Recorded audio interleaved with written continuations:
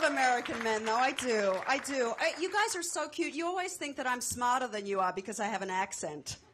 And I have to explain to you guys, I'm not smarter than you are because I have an accent. I'm smarter because I'm a woman. Seriously, as my mother always used to say, Susanna, men are like donkeys. You have to take them to the trough and show them how to drink. Now help me move your father into the living room. But I think dating is tougher for women than men in LA. I really think that dating for women in LA is like the Kentucky Derby.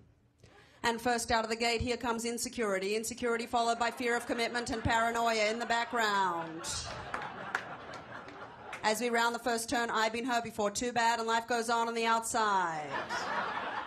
Now here comes nice guy. Nice guy's moving in on the inside. He's brushed off insecurity, and I'm getting some.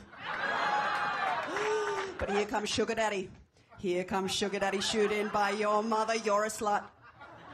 You're a slut, but you don't care because of sugar daddy, but fear of commitment steps up, and I want to see other people. I want to see other people, so here comes the alcoholic.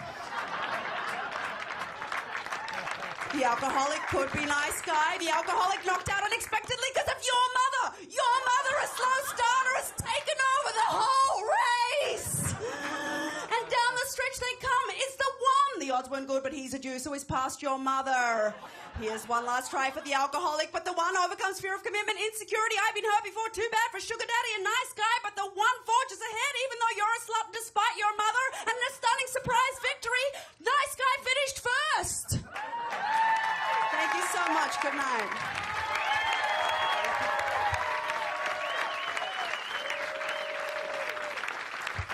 Folks, round of applause for Susanna Brisk. Right there.